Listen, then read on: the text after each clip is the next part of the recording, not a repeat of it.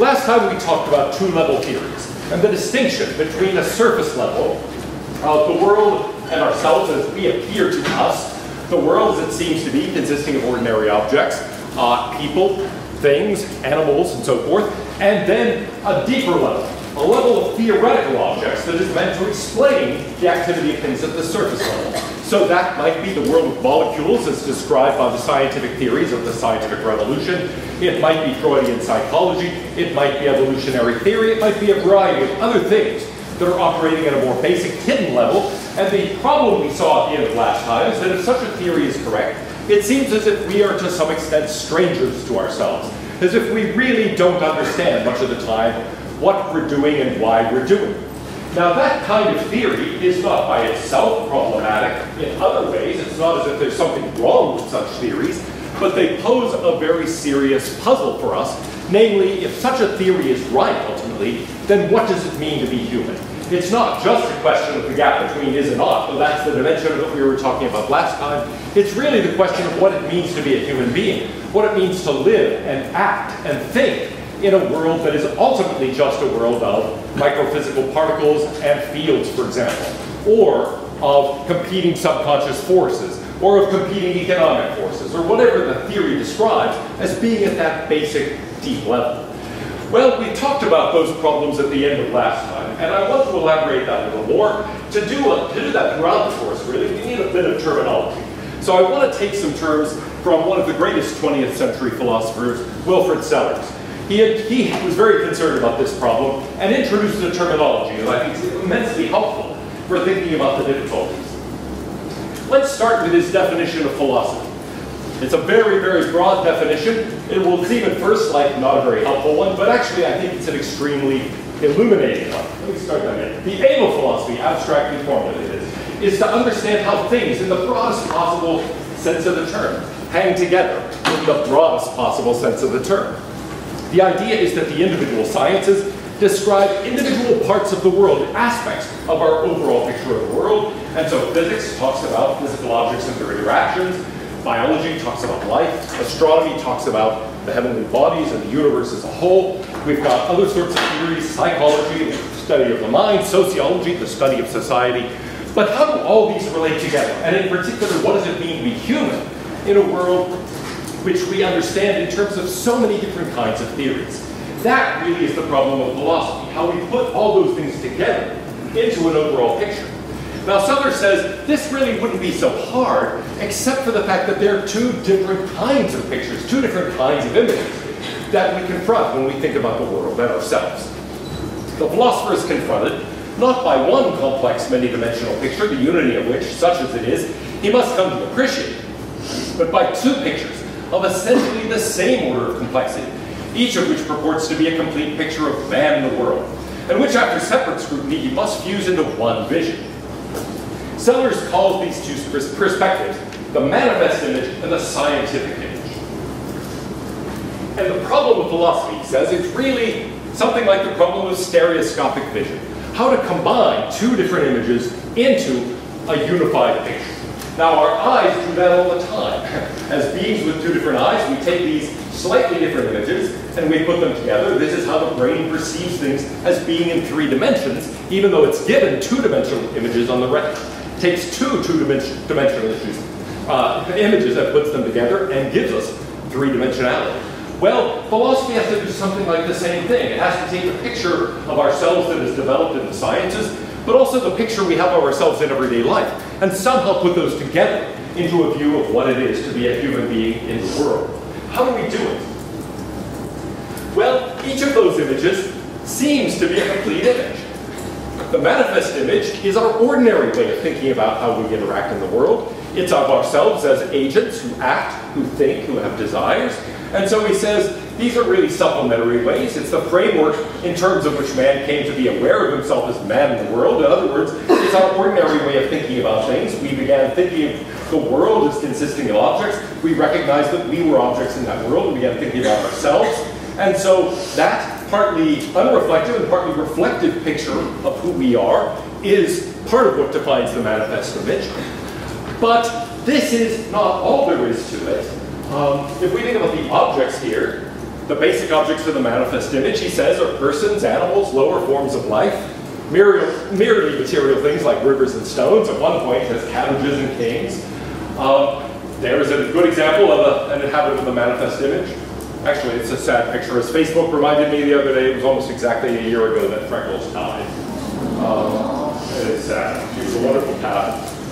But, so as not to depress you, I'll show you another image from the manifest image. That looks like, that isn't one of my cats, but it really looks like one. Anyway,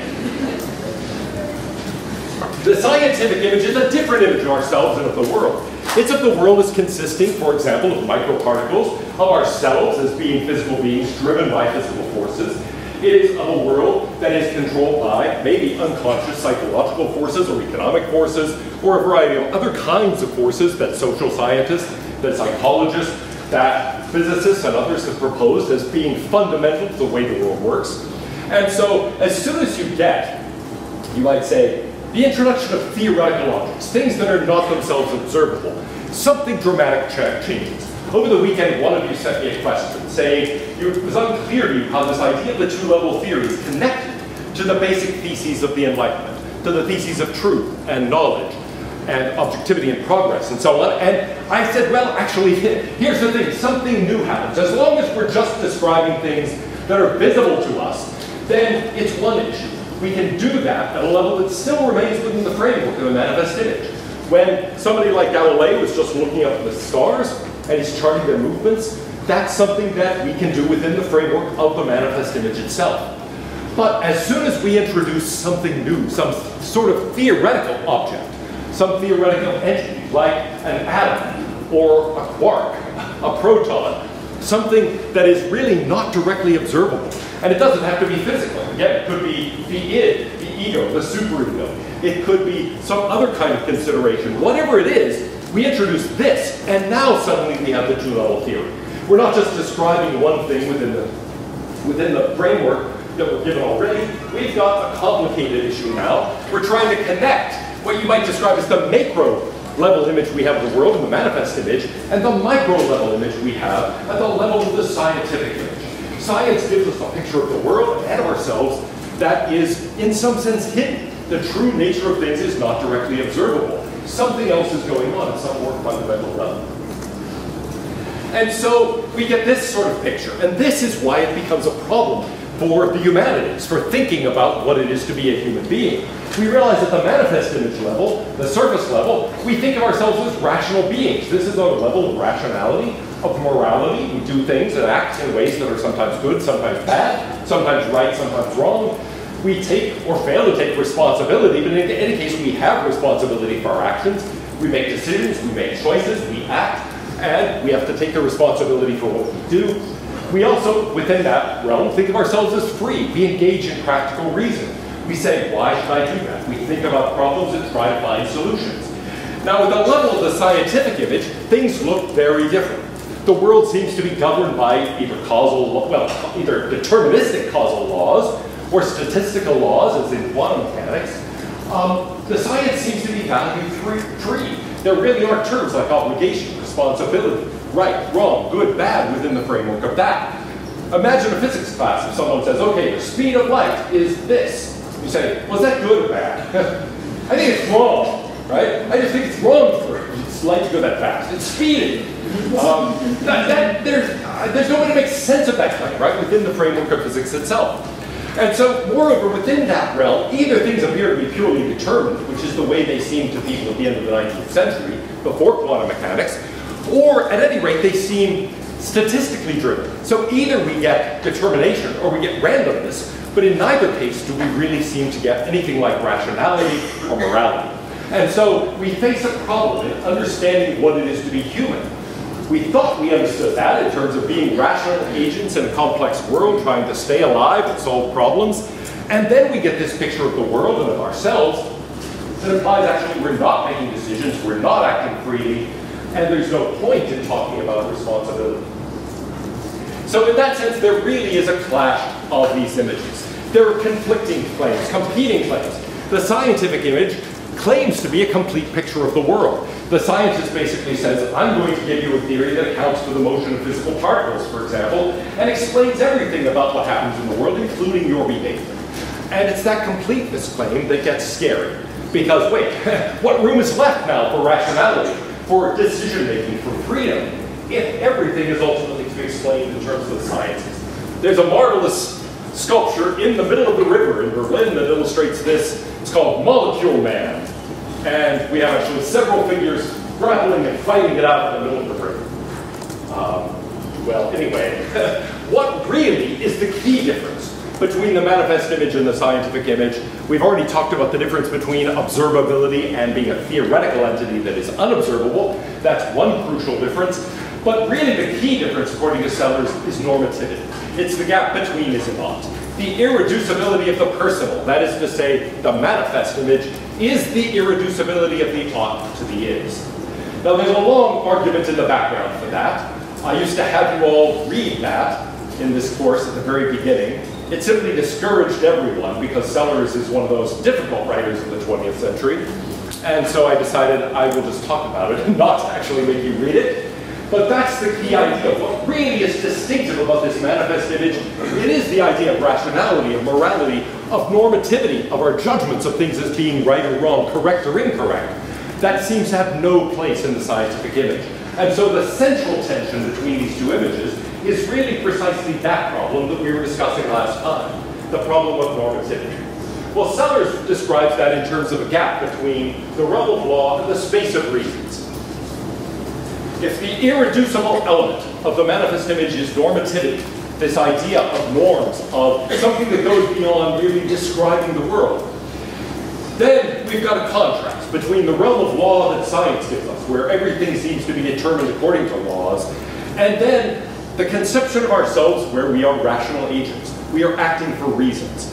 And that is what he refers to as the space of reasons. It is a different realm. It's not as if the electrons are doing their things over here, and then my mind is doing its thing over there. In some way, they're involved in the same realm, but they're at the very least two very different ways of understanding the same thing. But if that's right, if they are two different ways of understanding the same thing, then how do we put them together? How do we manage to fuse a unified picture of what it is to be a man in the world? We seem to be in the same position of those grappling figures in Berlin who are really made of molecules and yet trying to act as human beings, but how, in a mechanistic sort of world, is that even possible? So to put it dramatically, we could say in the manifest image, we think of ourselves as free, we're acting for reasons, we act rightly or wrongly, virtuously or viciously, we take or fail to take responsibility, in any case we have responsibility. But according to the scientific image, all of that is misleading. We're really determined by something we can't be aware of, or at least aren't conscious of normally. Maybe through learning science we can actually become aware of it in the abstract, and we're still not going to be aware of it as it happens. It's not as if I can think, ooh, hunger, gee, there was some neural firings there, blah, blah, blah, blah, blah. I'm not going to be aware of that. Our reasons are going to emerge here as mere rationalizations of something that's actually governed by law. Morality will look like nonsense, or like some sort of indirect way of describing something else. And since we are free, it doesn't seem to make any sense to talk about responsibility. So Sellers, but really the Enlightenment and the project of uncovering and explaining the behavior of things in the manifest image in terms of an underlying depth level, seems to leave us in that kind of position. How do we put the scientific image and our ordinary manifest image of ourselves